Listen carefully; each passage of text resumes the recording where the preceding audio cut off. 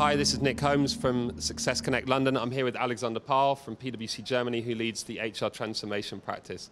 Alex, you've heard a lot these last few days about the human revolution and the impact of the future of work. I'm really interested to hear how you think this is playing out in organizations and what they need to do right now.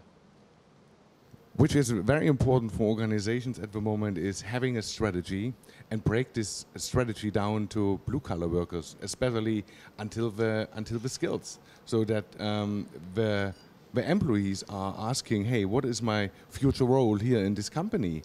And 20% of the German population is working in the automotive industry. It's a massive transformation.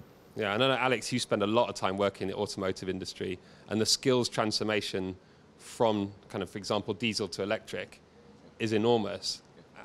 What do you think organizations need to do to operationalize that massive skills transfer?